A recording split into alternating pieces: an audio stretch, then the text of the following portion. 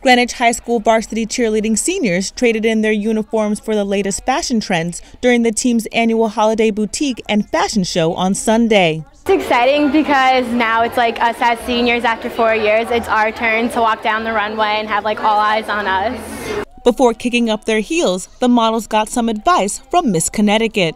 I was in a fashion show last week, and the one piece of advice I did give to them is that trust your feet.